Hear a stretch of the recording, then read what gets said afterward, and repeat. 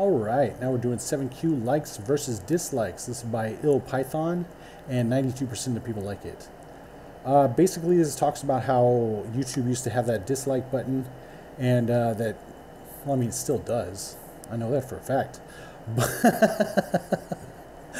But yeah, what am I saying? Anyway, so, you know, when you click it, it'll say like or dislike depending on the button you click. And then if you click it again, it'll go back to nothing. And if you had dislike clicked and you click like again, it'll go and end up as like. So we're basically going to go through an array and figure out what it should be at the end of it.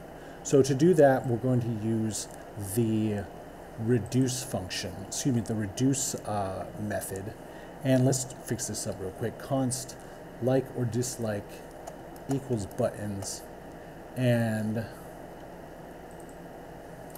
this right here. All right, so we're going to use this reduce method, which executes a user-supplied reducer callback function on each element of the array in order, passing in the return value from the calculation on the preceding element. The final result of running the reducer across all elements of the array is a single value.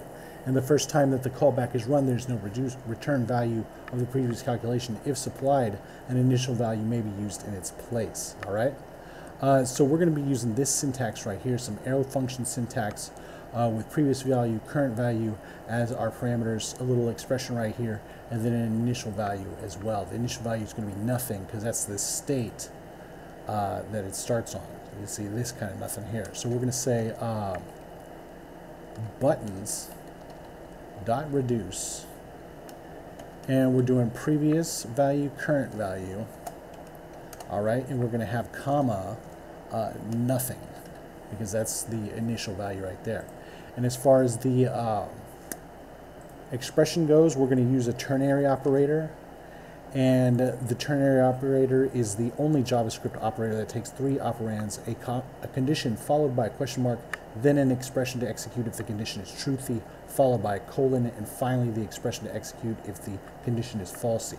And this operator is frequently used as an alternative to an if-else statement, and that's exactly what we're going to be using it for.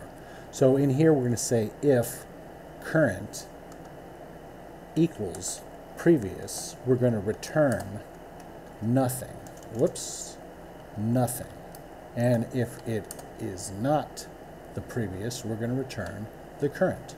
All right, so let's say it's the previous is nothing. Oh, that's not nothing. That is nothing. There we go. All right, so let's say the previous is the first one. It's nothing, right? And you hit like. So the C would be like, and now the C turns into the P, and now next time the P is like, and we hit like again, and now it turns into nothing because C equals P. There we go. That's basically how that works. So let's test it out.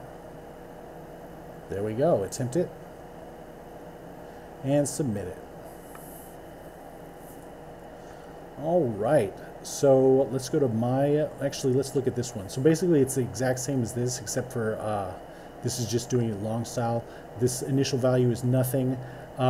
If button equals state, return nothing, else return the current button at I. And then that whatever the final state is the state. Same thing here, it's pretty much the same thing. We didn't have we left out one of these, and we called it PC instead of state and button. All right, so let's go to mine. Just like you see here, best practice in my opinion, very much like this one, and we'll see you next time.